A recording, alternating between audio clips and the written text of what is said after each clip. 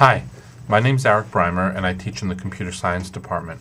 Right now I'm going to show you how I use assignments so that students can actually electronically submit their assignments. In this case, the assignment is a pre-lab assignment. So this is the course that I'm teaching this semester where I'm going to use assignments. It's a course in Management Information Systems. And you'll see I've already added a lot of content to the course. And next week the students are going to do the GIS lab. And the GIS lab has a pre-lab that I want to show you. And the students can actually download this pre-lab. And when they download the pre-lab, rather than print it and then submit it to me by hand, they can actually edit the document. So they'll answer these questions, they'll save it electronically. So they might put an answer here. They're going to save it. And then when it comes time to submit the lab, I actually want them to be able to digitally submit it right here. So what GIS lab is, it's a content area where I've added some documents, but now I'm actually going to add an assignment. In order to add an assignment, I'm going to come up here to the edit view, and within the edit view there's a top toolbar where you can add all of the different items, and you can add different learning units. The learning unit that I'm going to add is called an assignment.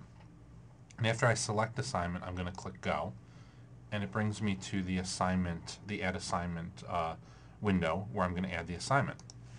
And I'm going to call this assignment submit pre-lab because that's what I want them to do. And it's a regular assignment that Blackboard can grade. So I'm going to assign it 100 points, and I'm going to add instructions. And I said, please submit your GIS pre-lab here. And here, if I wanted to, I could also include assignment files. So rather than type the instructions here, if I already had the instructions in a Word document, I could update that. And here's where I can actually, I want to make the assignment available. I could track the number of views, and actually I want to display it. I'm going to display it immediately.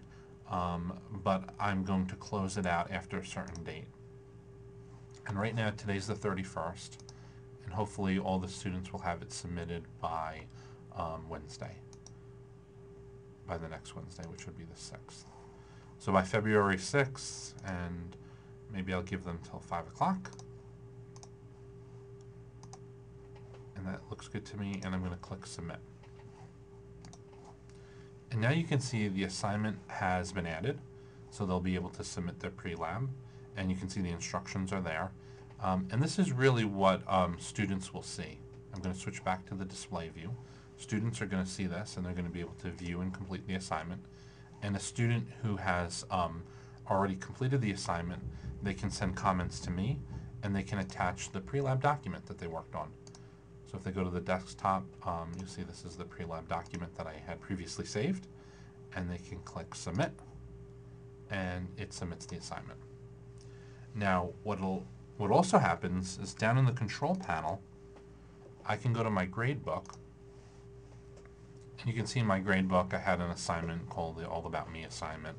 I also had the intro lab, and you'll see I have a quiz that I'm deploying, but you can see submit pre-lab.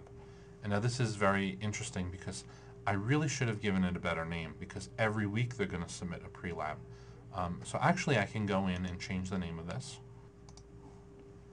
And instead of calling this the pre-lab assignment, I'm going to call this the GIS pre-lab, which is a little bit more descriptive. And I'm going to click submit.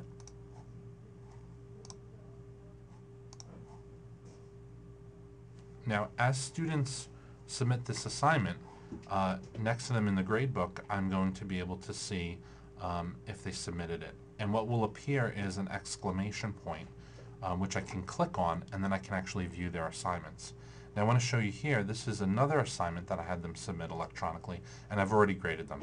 And you can see I was very generous with the grades. It's an assignment where they tell me about themselves, so it's pretty much everyone who does it gets an A. You can't go wrong. And you can see that when I click on an individual grade, I can actually view the student's assignment. I can view what they submitted.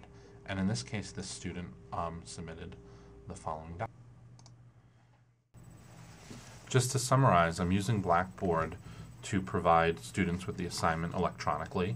They're able to individually download it electronically, complete the worksheet, save it, and then they upload it electronically. And what's great about this is that I can collect assignments basically and grade assignments without ever having to print a piece of paper. And that's it.